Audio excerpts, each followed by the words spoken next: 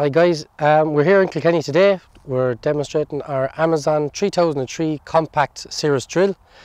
It's a trail drill. We're mounted behind our 6165 Dites and we're drilling in a cover crop for a customer here just on the outskirts of the city. We're working today at speeds about 12 kilometers an hour. Our sowing rate is about 10 kgs per hectare with our cover crop. We're sowing at a depth of about 1.5 inches and that's what the customer wants, that's what he's getting. This drill is fully isobus, plug and play. She's GPS section control ready.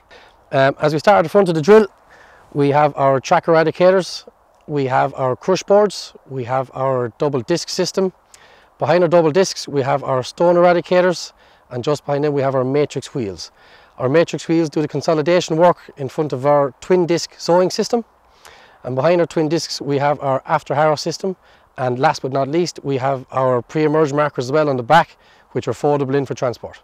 Each seed wheel is very easy to change. As you can see on our platform, we have 8 seed rollers with this machine. Here we have our twin terminal external calibration, which is very easy to use. This drill features seed blockage sensors. The idea of the matrix wheels is the grips run in front of each disc coulter for consolidation. As you can see the shape of the tyre, the centre lugs are wider, they're covering 2 sets of discs, and the outside lugs are covering 1 disc each. So behind the wheel we have a full length scraper, and just behind that we have a furrow ridge eradicator. Our discs also feature a mechanical depth gauge which is very visible from the cab. This drill is running at 16 centimetre spacings on our twin tech coulter system. With our tramline system we can have a total of 8 pipes blocked off, but it's up to the user. He can block off as little as 1 per side if he wishes. For transport, our 4 outer wheels remain on the road, our 2 inner wheels lift up, and this gives us better stability and manoeuvrability while in transport position.